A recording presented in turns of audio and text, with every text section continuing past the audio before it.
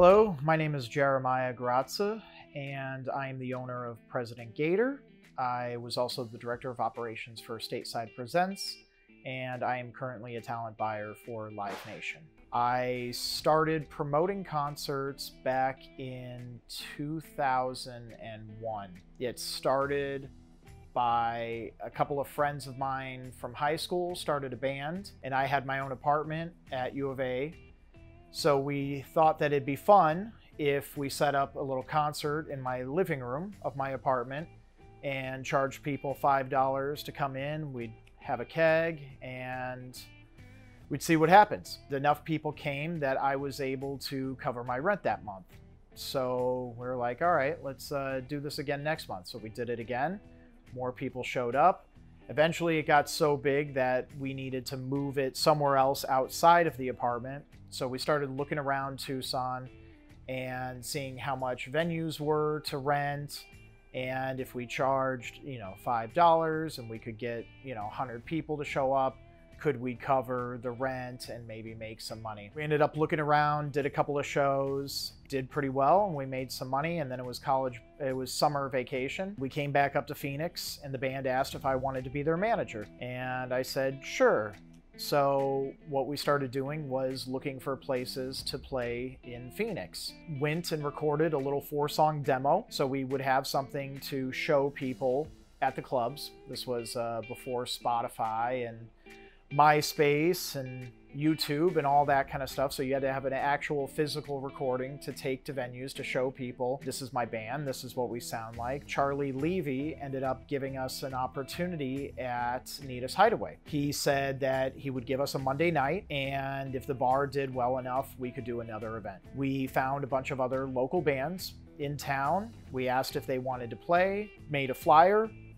We worked with Zia Records to put up posters and hand out flyers at all the Zia Records, and I ended up doing my first show in Phoenix. It was a big enough success that we were allowed to come back and do it again. And then from there, other local bands started saying, hey, do you think you can help us put together a show? Started doing little local band showcases, different spots throughout the valley. And eventually that led to local bands saying, hey, I've got some friends in California. Do you think we could do a show for our friends in California? So I said, sure, why not? One of those bands was a band that was about to sign to Drive Thru Records called Hello Goodbye. And so we said, all right, let's put together a little show. We added some local bands. It did great. And then eventually that band said, hey, we've got some other friends from California that are looking to do a show. You think you could help them out?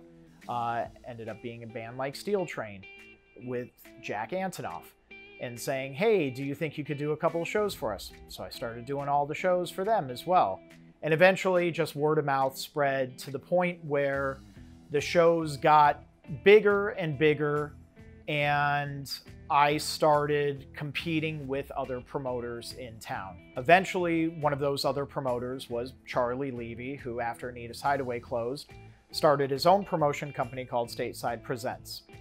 Eventually, the acts that I started booking got large enough that they had real booking agents, and those real booking agents started working, which had relationships with Charlie Levy. But I had had the history in the market booking the bands. So a band like Steel Train, their booking agent would hit up Charlie and say, hey, we have Steel Train coming to town. Do you want to do the show? Charlie would come to me and say, hey, I know that you've done the show before. Do you want to co-promote the show? So I started a working relationship with Stateside Presents, co-promoting shows, to the point where eventually Charlie and I were co-promoting 250, 300 shows a year. At which point Charlie asked if I would come on and be the Director of Operations for Stateside Presents, which I said, sure, why not? So together, I was doing about 250 shows a year. Charlie was doing maybe another 250 shows a year. So together, and this was in 2013, we started doing about 500 shows a year. And this was before the Crescent Ballroom. This was before Valley Bar. We were doing shows at Modified Arts, the Rhythm Room, the Clubhouse, the Marquee, a bunch of old venues in Arizona that Some exist, some don't exist anymore.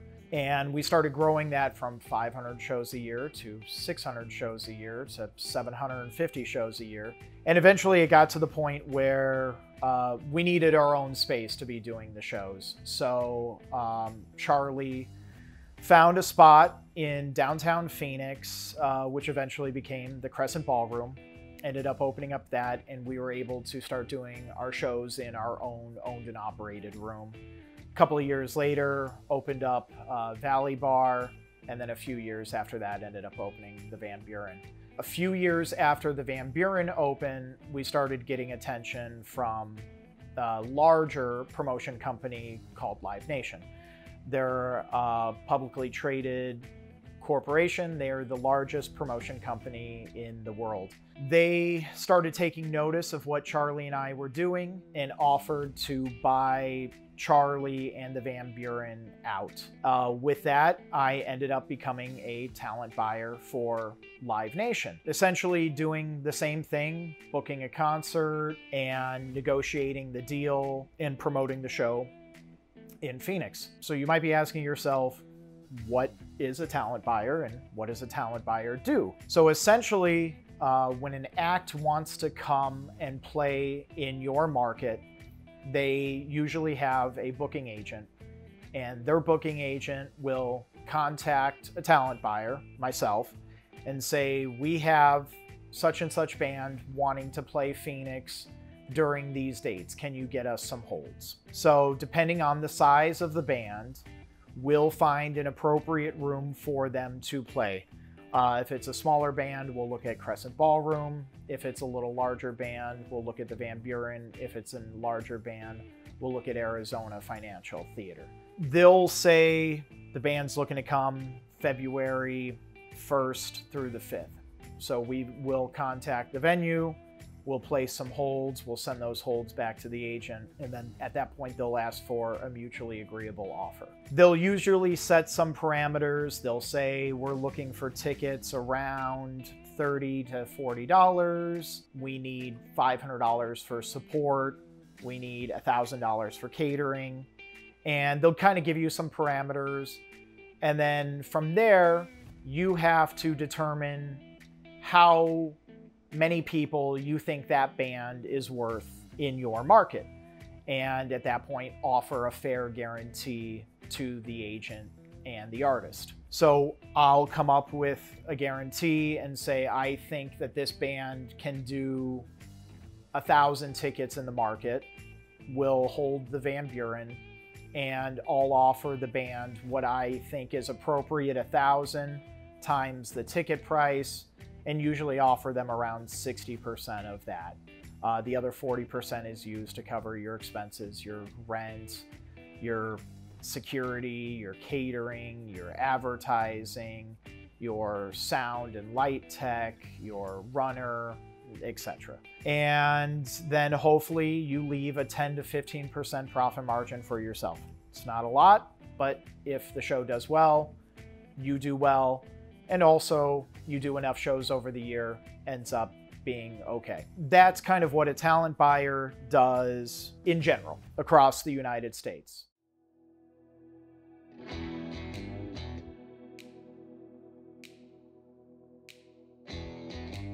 Working for yourself or a smaller independent versus working for a larger company, when you are smaller and independent, you kind of take on more responsibilities than you would working for somebody else or working for a larger corporation. So when you're doing it by yourself, you are literally doing everything. You are doing the contract, you are making the flyer, you are printing the flyer, you are running the ads on Instagram and Google, you are signing the contract and sending it back. When the band comes to town, you're running the show. You're the one there settling at the end of the night, paying the band, and at the end of the show, you're sending the finals to the agent. When you're running it yourself, you're doing everything yourself. Working for a medium-sized company, it gets broken down. You still do a little bit more. At Stateside Presents, we had some, at the beginning, Charlie and I did all the contracts ourselves. We did all the flyers ourselves. We settled all the shows ourselves. Eventually, we grew to the point where we could hire somebody to handle the contracts, handle the deposits, and settle some of the shows. And then after that, we eventually were able to hire a marketing person who was able to create the flyers, run the ads, do the marketing. And then eventually we were able to hire some more production people, and somebody could be there to settle the shows, to the point where eventually Charlie and I were just the talent buyers, dealing with the agents, negotiating the deals, buying the shows, and sending the settlements at the end. At the largest scale, Live Nation is essentially all I do at this point. I just negotiate the deal with the agent, and I don't worry about the marketing and advertisement. I don't worry about the contracts and deposits. I don't worry about settling the show at the end of the night. I exclusively have the one-on-one relationship with the agent.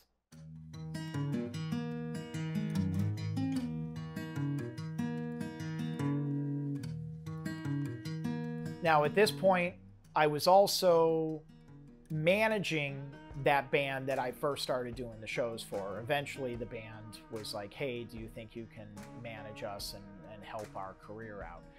So I said, sure, why not? We found somebody to record a few songs with. We recorded some demos. We got them mastered. We found a little company that would press CDs for us. We pressed CDs so we would have something to sell at the shows. We found a local company, Acme Prints, who could make some t-shirts for us. This guy, Dan, was in a cool local band called Pollen, and he was making shirts like in his oven, in his living room. And we're like, hey, Dan, you think you can make some shirts for us? And he was like, yeah, why not? Now Dan has like one of the largest screen printing companies in Arizona, which we still use to this day. So we got some shirts made, we got some CDs made, we started playing shows. Eventually, when bigger national bands started coming to town and asking me to put on shows, I would put the band that I managed on those bigger shows. And they got exposed to a bigger audience and a bigger fan base and built up their following. So it was a kind of a symbiotic relationship of promoting and managing kind of worked out, that one hand washed the other, and we were able to, the band I managed was able to help some of the smaller national bands, and some of the smaller national bands ended up getting bigger, to the point where I started co-promoting shows with other local promoters. And then eventually, same thing, other local bands started coming to me and saying, hey, do you think you could help manage us? Like, we see you did such a great job with this band. Do you think you can manage us? So I started managing other local bands and kind of doing the same thing. We'd go record a CD, we'd get it mastered, we'd press some CDs, we'd go get some t-shirts made, we'd make some shirts, we'd play these shows, and we'd kind of build up our fan base and our following. Eventually, platforms like MySpace came around. So we were able to make MySpace pages, and we were able to upload our songs onto our MySpace page, and we were able to announce, oh, hey, we're playing the show here. And this was kind of the beginning of social media. But a lot of it was just word of mouth and physical hand flyers, and going to record stores and passing out flyers, and going to other shows and passing out flyers and saying, oh, hey, you like this band, you'll like this band, come on down to the show. And eventually it got to the point where the bands were demanding a lot of time and energy and resources, and promoting the shows were demanding a lot of time and energy and resources, and I could only do one. Our dream was to get signed to a label and make a big career, but your chances of that are very small and slim. So I decided that I was going to stick with concert promotion and make that my focus. I would still help some bands out over the next couple of years, but it was a lot less, and my involvement with the bands got a lot more particular. Over the years, when I first started, I think I was managing, I was managing James is Dead, Falling Faster, Sparrow, Sunrise Elementary, the Hot Guy Band, and eventually I ended up dropping all those bands, only managing one band, managing Peach Cake, which became pretty successful nationwide. And then after Peach Cake dissolved, I ended up managing a band, Bougainvillea, that became very successful. And then after that, I haven't really managed much since then. So I kind of pared down to be like, okay, I'm going to help this one band out, you know, with the resources that I have. But my primary focus went on to promoting concerts. And then once again, as the concerts got bigger and the promotion company got bigger, and I started to merge with Stateside Presents and co-promote with Stateside Presents, and then eventually become the director of operations for Stateside Presents, I stopped doing my own shows and I stopped doing the local shows, and my focus started really being on national acts and bigger national acts. And so there wasn't much use for President Gator as a promotion company, because now I was the director of operations for Stateside Presents. And we still use the name as a management company, but I wasn't really managing a whole lot of bands, and the bands that I was managing was kind of few and far between. There were a lot of bands that I really, really liked, and I said, okay, well, I can't manage these bands. I can put them on shows because I'm promoting shows, but what else can I do to help these bands? So I decided that I would put my money where my mouth was and start a record label. Why not? You know, I don't have anything else going on. I'm just promoting shows and managing bands. Well, let's start a record label. There were a couple of bands. There was one of the bands that I managed, Bougainvillea. I said, all right, I really like you guys. I'm managing you. I'm putting you on shows. You know, we're trying to find a record label, but let's start our own record label. So the first record I put out was for the band I managed, and then there were two other bands that I really liked and I was putting shows together for, and I asked them if they wanted to do a split record. And it was this band called Roar and this band called Gospel Claws. And so my second record was for these two small local bands that I really liked and I really enjoyed, and we pressed a record. It was fantastic, amazing record. And we did an album release party and we promoted it and we started selling it. It did okay. We sold a few records, and it was enough to be like, okay, well, let's start helping some other bands out. And eventually it got to the point where the records were paying themselves off, maybe making a little bit of a profit. And now I've put out about 40 records on my record label, and for some pretty cool bands from Arizona. A big hip hop band from Arizona called Injury Reserve, who ended up getting signed to a major label. I put out their records first. A big indie rock band that got signed to a major label, Equal Vision. I put out records for Deer in the Headlights. A big Christian rock band from Arizona that were signed to Tooth and Nail Records, Fine China. I ended up putting out some records for. I did some records for a metal band who got signed to a major label called Gate Creeper, a small punk band that ended up blowing up on TikTok after the pandemic, called Playboy Man Baby. I did a record for them. It was all bands that I liked their music. It didn't really matter what genre they were. They could be hip hop, they could be country, they could be metal, they could be indie rock, as long as they made good music and they were from Arizona. And that still to this day is the model for my record label. One, I have to enjoy the music. I have to like the music I'm putting out, otherwise why am I putting it out? Two, you know, they have to be a local band from Arizona, and you know, I have to be invested in it.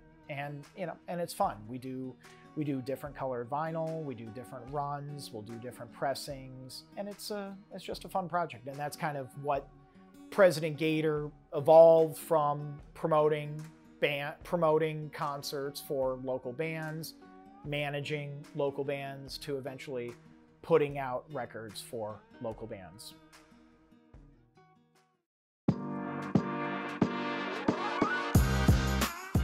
My day will consist of logging into my emails around 9 a.m., going through and seeing what agents have hit me up asking for holds for the Phoenix market. I will grab them the holds, and then depending if they're ready, once again, they'll give me the deal terms and I will make an offer, and we'll go back and forth negotiating deal terms until we come to a mutually agreeable offer, at which point we will confirm the show, and I will pass that along to our marketing team, our contracts and deposits team, and the venue team to let them know, hey, the show's confirmed. These are the deal points. This is how much the band's getting paid. This is how much the ticket prices are. And then we will set up a time to announce and go on sale. We'll build a ticket link. We'll send them the ticket link for approval. We'll send them art for approval. Once they approve the ticket link and the art, we have the date and time set to go on sale. We announce and we go on sale to the public with the show. You know, a slow day, you might work on 5 to 10 shows a day. A busy day, you might work on 20 to 30 shows a day. And not all shows confirm. You will work on this process, and sometimes you won't come to an agreement. Agent will be asking for more money than you're willing to offer, or you offer too little and the agent, you just for some reason can't come to an agreement, and the show drops, or the band gets sick and decide they can't go on tour anymore, or the band gets offered a bigger tour. Taylor Swift's going on tour and they want, you know, Girl in Red to open. So all those holds that you were holding are now gone because they're going on tour with Taylor Swift. It's very much a business of being able to be loose, being able to be flexible, being able to roll with the punches and go with the flow, because everything can change on a day-to-day basis.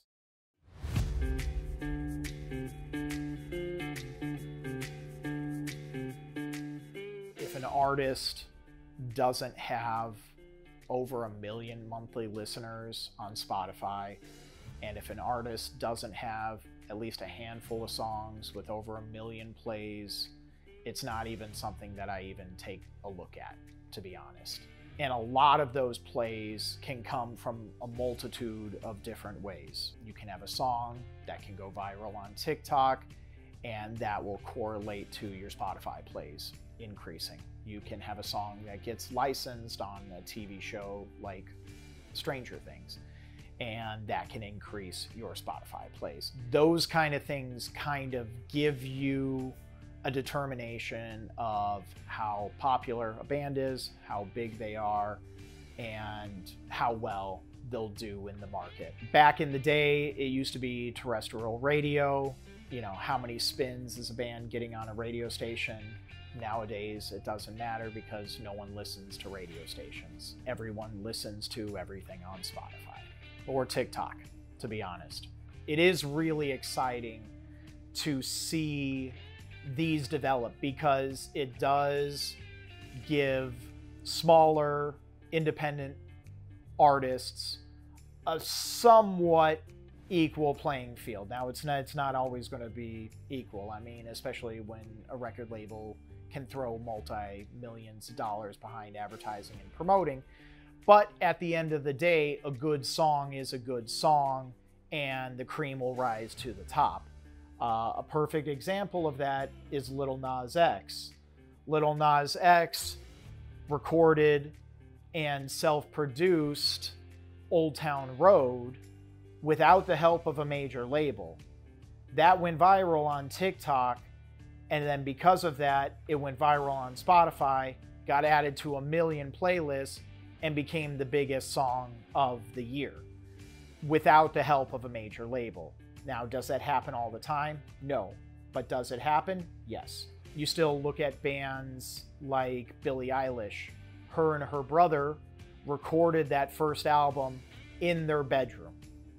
Still happens. You know, Beck recorded his first album by himself, playing all the instruments, and won a Grammy. These happen because these people are extremely talented musicians. Beck is an extremely talented musician. Billie Eilish and her brother are extremely talented musicians. Lil Nas X is an extremely talented musician. Now, usually, a record label, their goal is to find these people before they can blow up on their own. But because of these platforms, because of TikTok, because of Spotify, now when a major label comes to these artists, they have more power to negotiate a better deal for themselves because they're already making the money from Spotify. What can you do that I can't already do myself? And that goes to a lot of smaller independent artists too. You don't have to be Lil Nas X or Billie Eilish. You can have a song on Spotify that gets a few million plays because you got added to a playlist, and you can make tens of thousands of dollars off that song and do just fine. I manage a band called Bougainvillea, and we have a song that has 3 million plays on Spotify.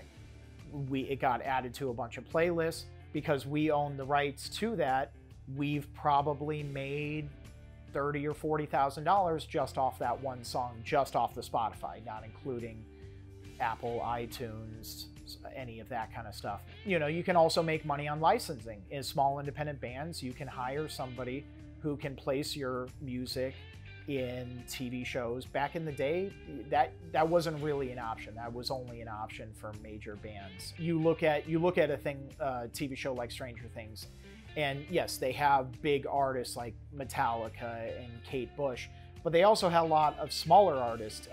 They had a placement for a local band from Arizona in the 80s called Gentlemen After Dark, which I ended up putting out a record for on my record label. And you have these opportunities where that band in the 80s, they weren't placed in any TV shows. Their song was, Spotify didn't exist in the 80s.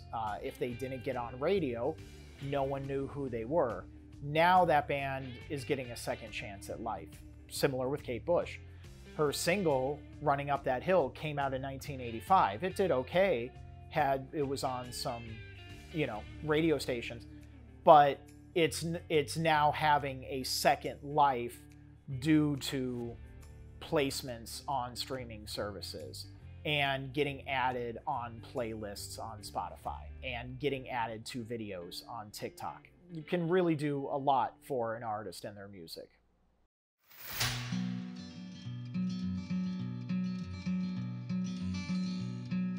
So this entire industry is 100% built on your relationships. It's your relationship with the agent. It's your relationship with the manager. It's your relationship with the artist themselves. And that's on the booking side. On the other side, it's your relationship with the local venue, who owns and operates the venue, who books the venue. It's your relationship with the local bands. Who are the local bands in your community? Who's going to open these shows and play these shows and help promote the shows? It's your local relationships with the local record stores. Is Zia Records going to help me give out tickets for the show? Are they going to let me put up their poster? Are they going to help pass out flyers? Is Stinkweeds going to let me put up posters and pass out flyers and give away tickets? It's all of those relationships. Backline companies. I have a touring band coming through or a DJ coming through and they don't have any equipment. I need to get equipment. All right, who can I contact in Phoenix to rent equipment and get that backline equipment? It's your sound technicians. All right, I'm doing a show here. Who's my sound guy? Who can advance the show and answer all the questions for the band coming to town? Who's going to make sure that the band sounds good? All right, I'm doing a show in some weird place that's not a normal music venue. What sound guy can I call that can come and do that sound?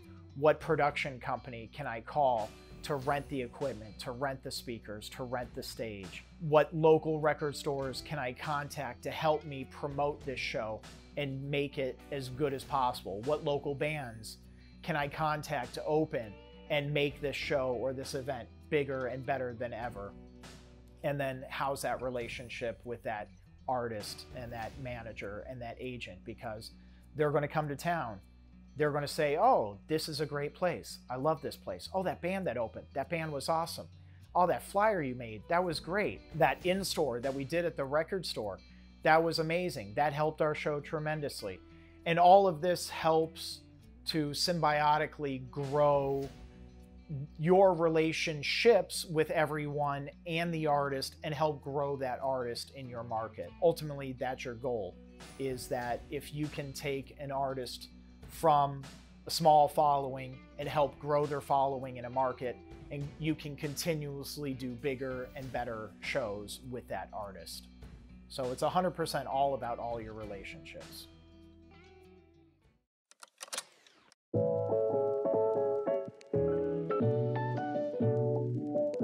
I think if you are just starting out in this industry, the most important skills you can have are building relationships, and knowledge, knowing your scene, knowing your community, and knowing the right people to talk to and develop relationships with. Who are the local bands playing in town? Where are those local bands playing? Who are the promoters putting on the shows? What venues are they playing at? Are they playing at Valley Bar? Are they playing at Rhythm Room? Are they playing at the Rebel Lounge? Are they playing at Crescent Ballroom? Who are these local bands? Getting yourself as immersed into your scene and your community as possible. If you like hip hop, are you going to all of the Universatile music shows? Do you know who the hot acts are that are coming up? Are you helping that scene and that community in any way, shape, or form? Are you posting about it on your Instagram? Are you going on the Facebook event page? Did you buy a ticket? If you're into electronic music, do you know what Relentless Beats is? Do you know where they're doing their shows? Do you know who the local DJs are that are opening? Are you going to these events? Are you talking to these people? Are you saying, hey man, that was great, I love your set? You know, are you gaining the knowledge for the music that you like? And the more time and energy that you spend in that, the more knowledge you gain, the more relationships you gain. You go to the same promotion company's concerts for a year, you're going to know who are the local bands playing the shows, what are the venues they're playing at, who's the person putting on the show. Eventually you might meet the talent buyer for that venue. Hey, you know, I really like the shows you guys are doing. You might meet the local band. They're going and selling their merch after the show, going up and saying, hi, I loved your set. That was great. Can I buy a record? Can I help? Can I be a part of this community?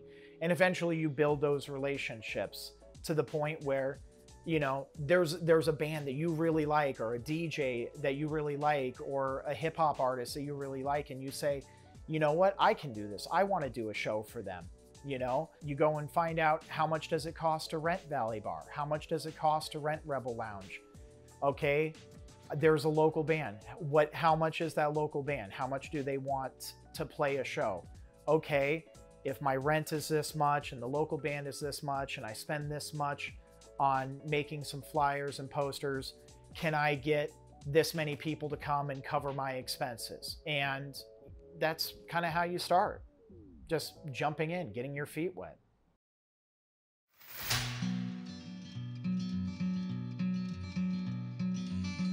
In this day and age, analytics is 100%. I could not do my job without analytics. Ultimately, a band or a musician has to make good music. I listen to every single artist that I book. If I don't like the music, I tend not to book the band. You have to look at the data and see, okay, how many monthly listeners does this band have on Spotify? What are their top 5 tracks and how many plays do each of those top 5 tracks have? You look at their Instagram or their TikTok. How many followers do they have on Instagram? How many followers do they have on TikTok? You look at their YouTube channel. How many monthly subscribers are on their YouTube channel? How many videos have over 1 million plays on their YouTube channel? You kind of get, okay, this is in general how big this band is. Now that may not be specific for your market. You be, okay, this band has, you know, 1 million monthly listeners. They have a couple of songs with a couple of million plays on Spotify and YouTube. They've got 1 million followers on Instagram. Okay, what they may only be big in New York and LA and Chicago and Austin. Doesn't mean that they're big in Phoenix. How do I find out that how many people that band is worth in Phoenix? We, as concert promoters, have a couple of tools that we can use. A big one is Polestar. Polestar is a reporting system that talent buyers use as a collective of buyers across the entire country. If a band comes to town after the end of the show, I can plug into this database. This band did this many people paid. These were the ticket prices. This is what the show grossed. And you can kind of see how a band is doing across the country. Okay, has this band played in my market before? Okay, if they played in my market before, how many people came? What were the ticket prices? What did the show gross? And what was the guarantee? Do I think the band is bigger or smaller than the last time they came? Okay, if the band hasn't played my market before, what's a similar market? So I book in Phoenix. A similar market to Phoenix is Houston and Dallas. So if I'm looking at a band and they've never played in Phoenix before, but they've played in Houston or Dallas, I can look up and say, okay, how many people paid at their last show in Houston or Dallas? What were the ticket prices? What was the gross of the show? What did the band get paid? And I can kind of put those numbers together and say, okay, based on all that information, I think that the band is worth this many people. I think we can charge this much. I think the show can gross this much money. That's kind of on a smaller independent scale. On a larger scale, working for a company like Live Nation, we have some proprietary technology that we use that works with all of the other talent buyers for Live Nation across the country. We're on weekly calls where we have a lot of open communication with each other. We say, you know, this band is looking for an offer. What are you guys offering this band? What are the ticket prices in your market? And we can kind of look, okay, does this band have any history? Has this band played before? How much has this band grossed? What have been the ticket prices? And we can use you basically have to be a human calculator and just add all of this stuff up in your head, divide it, and say, okay, what makes sense? Can I make the math work? Can I make this show profitable or not? That technology is 100% crucial, and I use it every single day in my day-to-day booking. As far as talent buying goes, your main tools are going to be those social media, the TikTok, the Instagram, the Spotify, the YouTube, checking those numbers. And then as far as finals from previous shows go, it's going to be Polestar, and for Live Nation, they've got their own software that they use. Other companies have their own software as well. AEG is a major concert promotion company in the nation, and I'm sure they have their own software that they use as well to gather finals. As far as, say, marketing goes, a marketing agent can basically go into Google Analytics, can go into Facebook and Instagram Analytics and see impressions of an artist and can kind of see how big they are in each of the markets. Spotify has those internal numbers too. If you're a manager for a band, you can get a breakdown of this is how many plays my band gets in Phoenix, Houston, LA, San Diego, and you can kind of see your markets as a manager for your artist in Spotify, which is a great tool as a manager.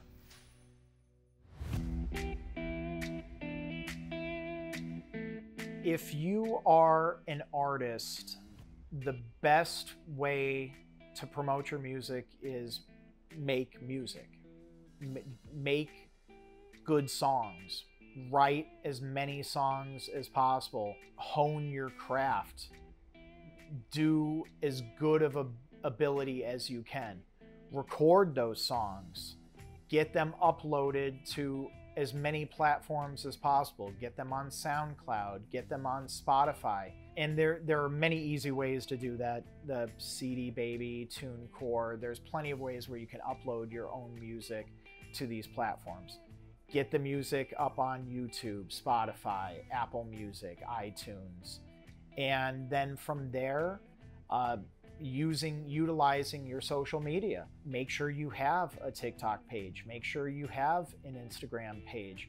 Make sure you're actively posting. Make sure that you're actively communicating with your fan base. Build that up to the point where somebody's willing to take a chance on you and do a show, or take a chance on yourself and book your own show. Find a venue and find out how much it is to rent and put on your own show. Invite some friends down, have them come out, showcase your music, be friends with other local bands, ask them to come play a show with you, ask if you can open a show for them. Build those relationships. Once again, it all comes back down to those relationships. Nothing is made in a bubble. If you make music in your bedroom and you don't ever talk to anyone and you don't ever upload your music, no one's going to know you exist. You have to have a little bit of self-promotion and getting that out there for yourself if you want somebody else to take a chance on you. And ultimately, it's having fun. If you form a band, it's usually because you're friends with a bunch of guys and you want to hang out and you guys want to make music together. If you're part of a scene and a community, you're making those relationships with other artists. If you're a rapper and there's another rapper that you like, ask them to do a collab. Ask them to throw down a verse on your track. If you're an electronic music producer and there's this local band that you like and you really like their vocals, offer to do a trade. Say, hey, I really love your vocals. Would you sing on one of my tracks? I'll do a remix for you.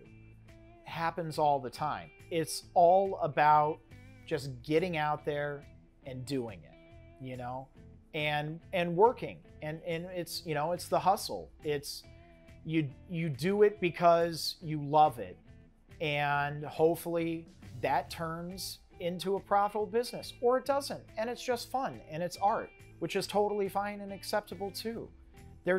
That's the beauty of art, is that you don't have to make it for other people. You make it for yourself, and hopefully other people like it, or they don't, and it doesn't matter. At the end of the day, you should be having fun with it. If you're not having fun, what are you doing?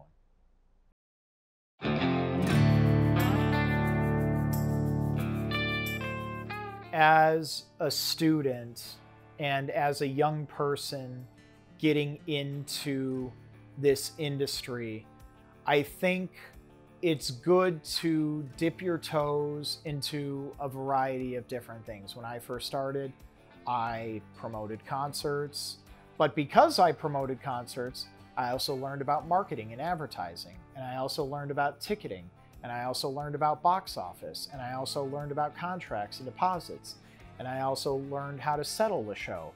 And then I also learned about artist management and what that takes, and I also learned about record labels and what that takes. And don't feel like you at 18 or 19 or 20 or 21 you have to have a very specific focus.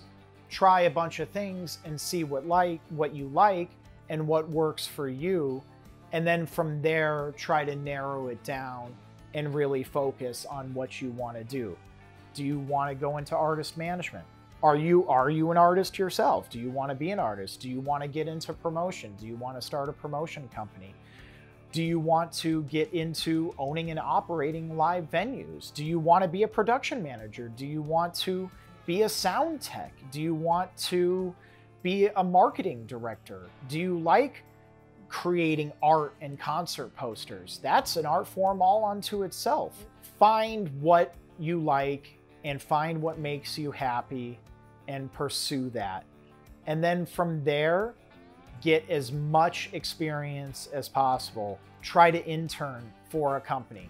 If you like electronic music, go intern for Relentless Beats. If you like hip hop, go intern for Universatile Music. If you like indie rock, go intern for Stateside Presents. If there's a club you really, really like, you really love seeing shows at the Van Buren, you really love seeing shows at the Nile, you really love seeing shows at the Marquee, go and try to get a job there. Take any job. It doesn't matter. Take a job as security. Take a job as box office. Take a job. Get in. What is your in? And then from there, you can make and develop relationships.